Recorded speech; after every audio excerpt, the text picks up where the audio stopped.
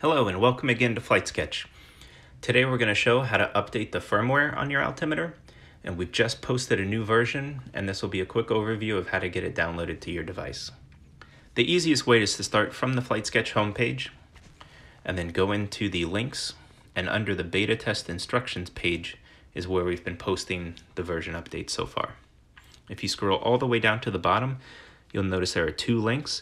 12 is the original firmware that was shipped with the device, and 16 is the update that we're going to be installing today. So if you click on the firmware 16 link, you'll see it downloads a zip package. And this has everything that the altimeter needs to install the new firmware. And you can see I've done this enough times, it's suggesting the nRF Toolbox app to open the package. This is an app that was in the links that I provided with the original instructions. If you haven't already downloaded that, you'll need that to get started before you begin. If it's not the suggested app, you can select More and scroll over until you see the nRF app. Select that to continue. So once you select that, it automatically goes into DFU mode.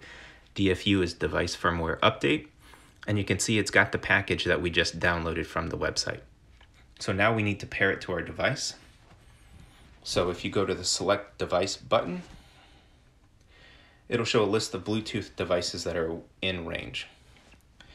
Depending on what you have in your house, there may be quite a few on the list, but to put the altimeter into DFU mode, start with the device turned off, and then hold the push button on top of it.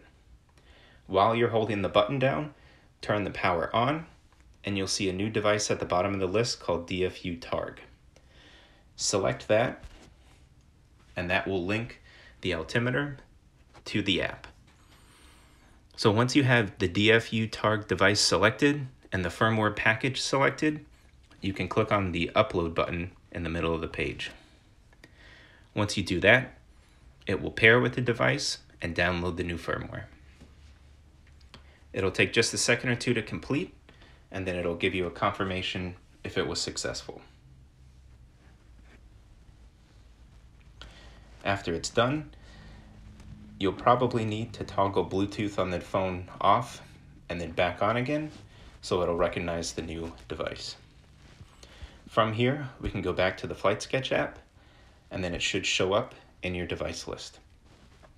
Select to connect, and then everything should work as before, except with a new version of the firmware. The details of this package are posted online. If you have any questions, please contact me. Hopefully this addresses a lot of the comments so far. And as always, if you have questions or feedback, please let me know. Thank you.